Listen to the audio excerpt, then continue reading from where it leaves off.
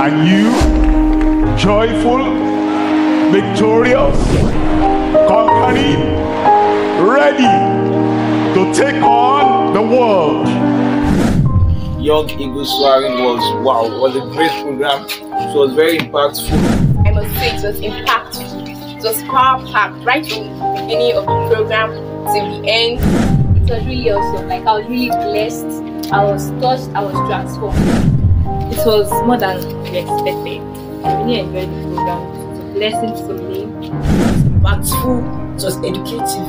I learned a lot from today's message that our GS preached. Excellent show. They talked about the dignity of champions. That shows that we can make it without cutting corners as long as God is our focus.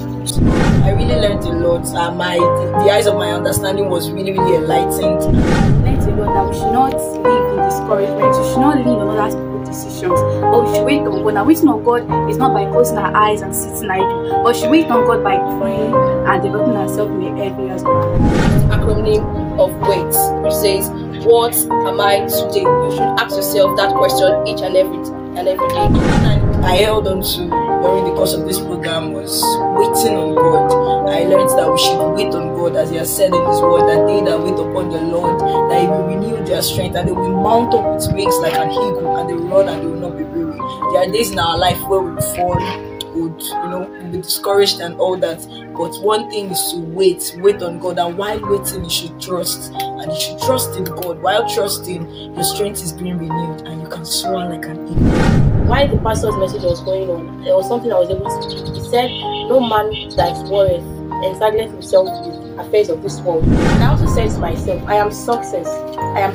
I have nothing to do with failure. All things are possible to me. I have nothing to do with impossibility. And I know that with God on my side, everything is possible.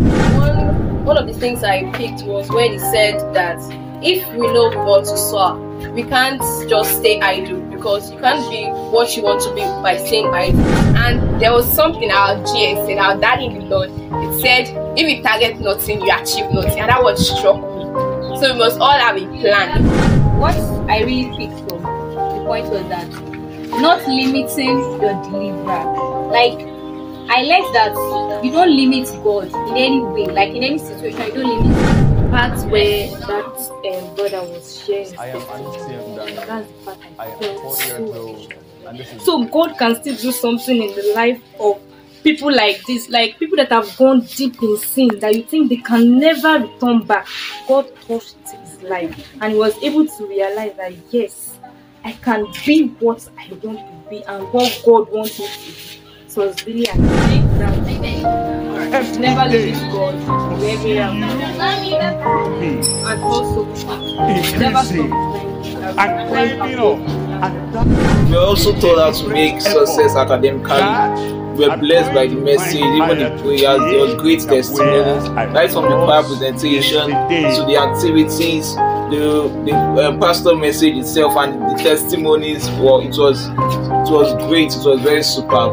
God helped us during the program, and we had great testimonies from people. Also learn about the principle of resisting the doubters. There are people that don't believe in your vision or that don't believe in your goal. You don't let that affect you. You stand your ground, and when you do that, you will soar like an eagle that you are meant to be.